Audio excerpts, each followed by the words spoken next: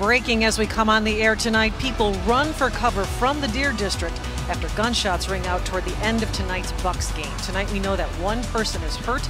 Police tell us his injuries are not believed to be life-threatening. Now, we are located on top of Turner Hall. We can tell you that about 9:10 tonight, we heard what sounded like 5 popping sounds. And as you mentioned, this happened near the end of the Bucks game as people were leaving the plaza behind us. As you can imagine, this shooting caused panic in this area. Here's a map showing you where this happened. The shooting happened near MLK and Highland Avenue. That's less than a block to the east of Fiserv Forum. We're going to get right to 12 News' Courtney Sisk. And Courtney, you spoke with witnesses just moments ago.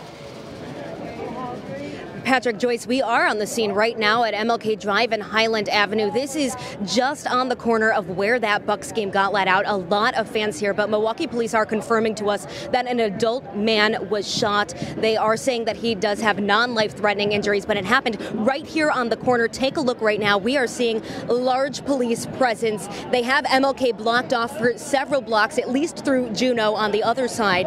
Now, we also have video from this scene earlier where you can see a victim being placed onto an ambulance, and again, a lot of people running away from the scene. This is just right near where the Bucks game got let out.